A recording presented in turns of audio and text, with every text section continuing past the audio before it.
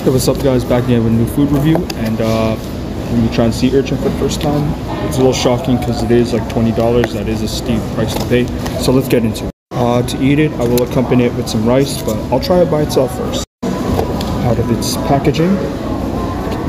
Now I will try one. Here's by itself.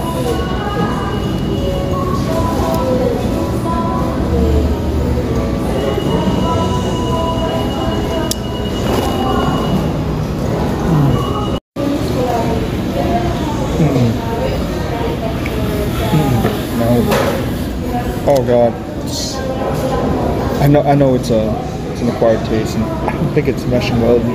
The texture is like, yikes. I'm a little choked too because I spent $20 on this. I'm gonna have to give it a